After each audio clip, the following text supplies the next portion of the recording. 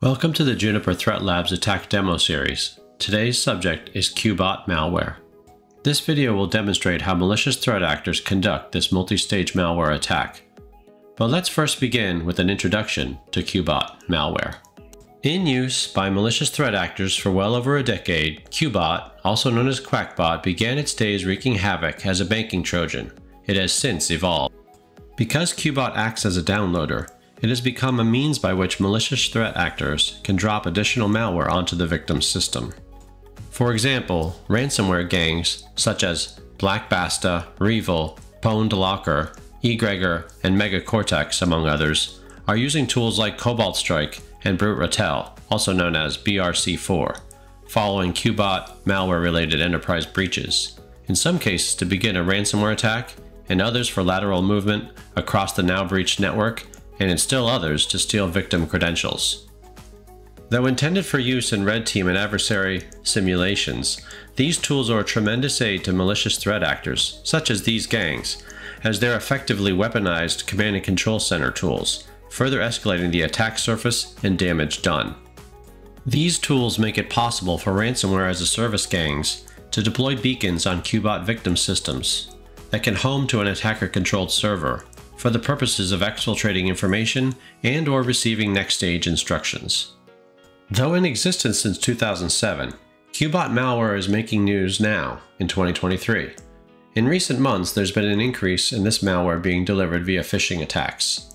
Notably, the Black Basta ransomware gang has been using QBot when infiltrating networks. In doing so, these malicious threat actors have furthered the attack by installing Brute Ratel as a second stage malicious payload. Finally, there has also been news of QBot email phishing attacks having an attached PDF file that links to a zip file archive containing a Windows scripting file that is being used to install QBot malware and potentially other next stage malicious threats. In fact, this is the kind of QBot malware attack you are about to see.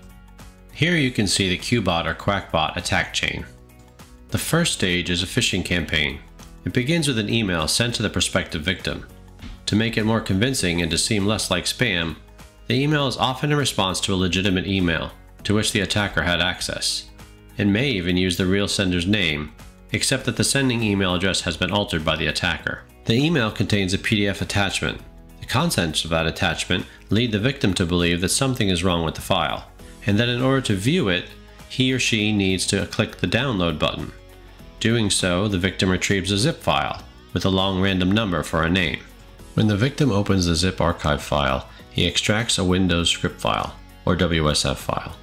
Typically, a WSF file contains code written in JScript and/or VB script that is executed when opened. When the script file is executed, it downloads the QBot DLL in the form of a .dat file. The DLL is executed using run dll32.exe. In the MITRE ATT&CK framework, this is an example of system binary proxy execution. The QBot malware then injects itself into the Microsoft Windows Error Reporting Manager executable, wermgr.exe, allowing it to remain persistent on the victim's system.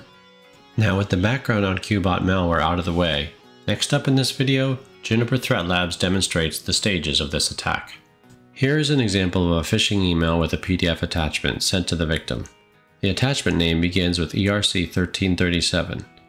If this was a forged reply to a once valid email, the discussion may have been about blockchain or cryptocurrency, as ERC1337 means Ethereum Request for Comment 1337, and is a technical standards doc intended to support businesses with decentralized apps or dApps on the Ethereum blockchain.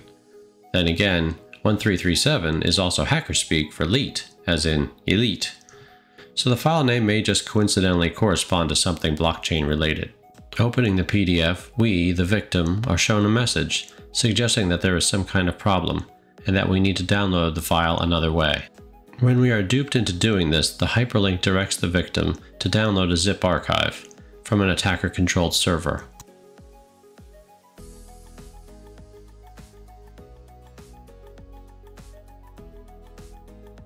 The victim then extracts the contents of the zip file, containing a file named ERC_F913_MAY3.WSF. Let's look under the hood and examine part of this WSF file in more detail. The script tries in succession to download the QBot malware from each one of the URLs listed in the code. It iterates down through the list, stopping only after having succeeded. Ultimately, the script downloads a DLL masquerading as a .dat file. When the victim double-clicks on the script file, we see in the process monitor that the process wscript.exe is spawned. We also see through Wireshark that it is iterating through each of the URLs we had shown you in the script file.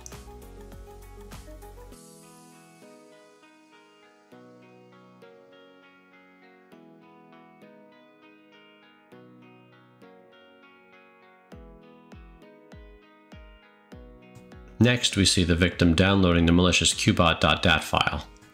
And a few moments later, wrmgr.exe is spawned.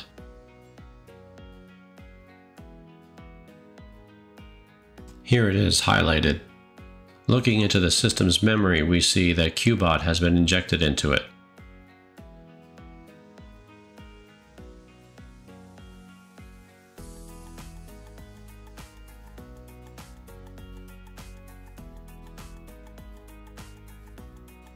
We can dump this memory to a file.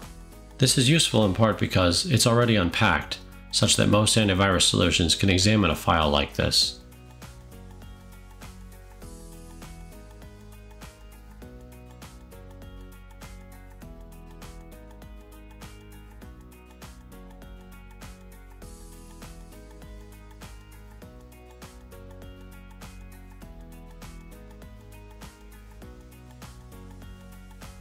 If we upload this memory dump file to VirusTotal, you can readily see that most AV engines identify the file as the malicious QBot Trojan.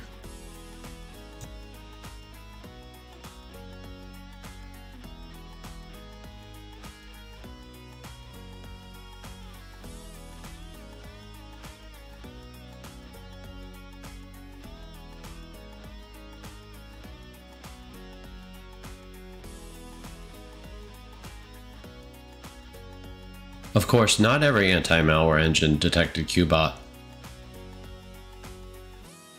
Let's now look and see whether or not this attack works as successfully with the Juniper SRX firewall, enhanced with protection from Juniper's cloud-based advanced anti-malware solution, Juniper ATP. For the demo, Juniper Threat Labs is using the following setup. We have a VSRX pictured in the center. The VSRX is a virtual SRX firewall providing network security protection. Its purpose is to inspect network traffic and, with the assistance of Juniper ATP Cloud, to detect malware like QBot. In addition to the virtual firewall and cloud-based protections, we are using Juniper's Security Director, which is a centralized management system. Security Director facilitates our configuring and monitoring of the VSRX firewall, and we are using Juniper's Policy Enforcer as well. Juniper's Policy Enforcer enforces security policies on endpoints and ensures they comply with corporate security standards. Pictured as well are several Windows workstations, each of which is connected to the VSRX. There is an Ubuntu server, which is acting as the malware download server. Before we proceed and attempt to use the QBot malware in an attack, with Juniper connected security solutions in place providing protection, let's first take a look at the threat prevention policy that we've set up on our Security Director and applied to the VSRX. To access the policy, we'll navigate to the Configure tab, and then we select Threat Prevention and Policies. As you can see, we already have an existing policy in place. Let's further inspect the protections being enforced by the applied policy. For this demo, our policy is configured to block command and control traffic at threat level 8 and above. We've also set it up to block infected hosts at threat level 8 and above. Additionally, we've configured our policy to use ATP Cloud for malware detection, and as you can see, we've elected to scan both HTTP downloads and email attachments. Finally, we've chosen to block any and all threats rated at level 7 and above. This threat prevention policy, applied to the Juniper VSRX firewall, is a critical component of our defenses protecting our systems against malware-related attacks, including QBot. It allows us to detect and block malicious traffic, as well as the activity of potentially infected hosts, which will then prevent the spread of malware throughout our network in the event that one of our systems gets compromised. So, to begin, we'll log into our target victim system using RDP. And we'll verify that our target has an internet connection by opening a browser and going to Wikipedia. After all, without an internet connection, the victim's PC would be unable to download the QBot malware.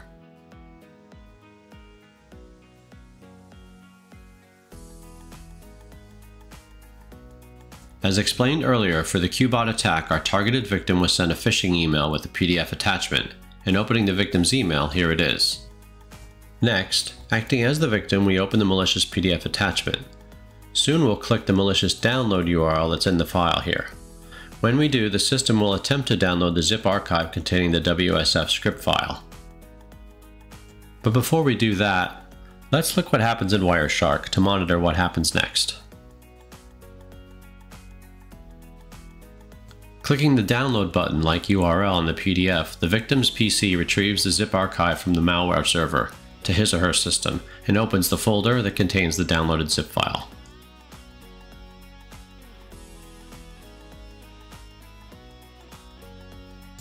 Now here's where the rubber meets the road and things get very interesting.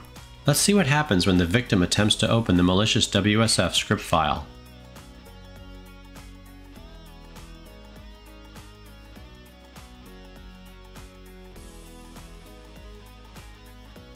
Popping over to our Wireshark output, let's see what just happened when our would-be victim attempted to extract the malicious file.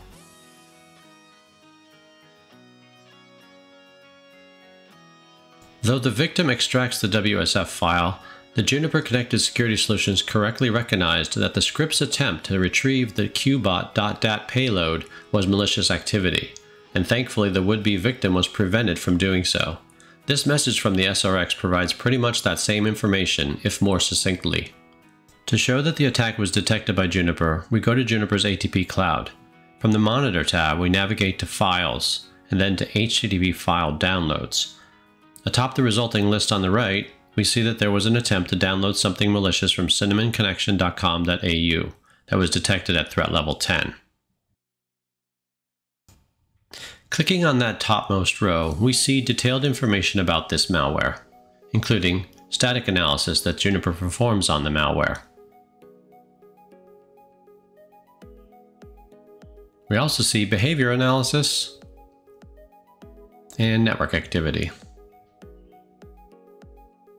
Juniper ATP also captures behavioral details, as well as the MITRE attack vectors involved. And of course, Juniper tells the customer that the threat detected was a malicious QBot Trojan. Returning to Security Director Cloud, we want to see what action, if any, Juniper's policy enforcer took on the would-be victim's system. To do so, we navigate to the Monitor tab, then under Threat Prevention we choose ATP Cloud Hosts, and there, atop the list, is the victim's host. Security Director indicates that the victim host has been blocked from the network, as something on it was detected at threat level greater than or equal to 7. Of course, we know the reason that the host was blocked was because that it attempted to download the QBot.dat malicious file. To confirm that this PC has been blocked from the network, we first try to RDP to it. When that fails, we'll try, unsuccessfully as you'll see, to ping the host's IP address.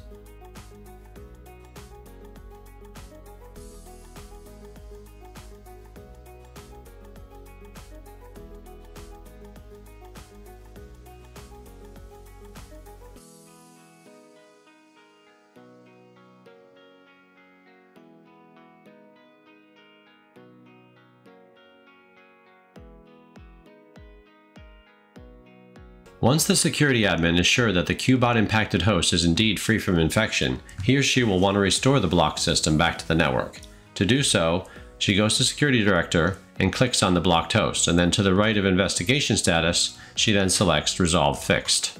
Afterwards, the blocked host will be restored back to the network and able to operate as before.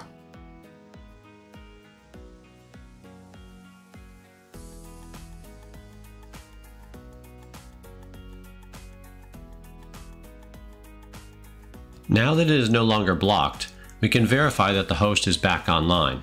Let's try to ping that PC again.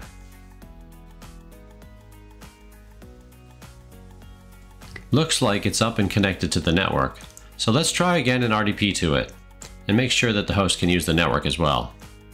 Bringing up the browser, we navigate to Wikipedia, which demonstrates restored connectivity.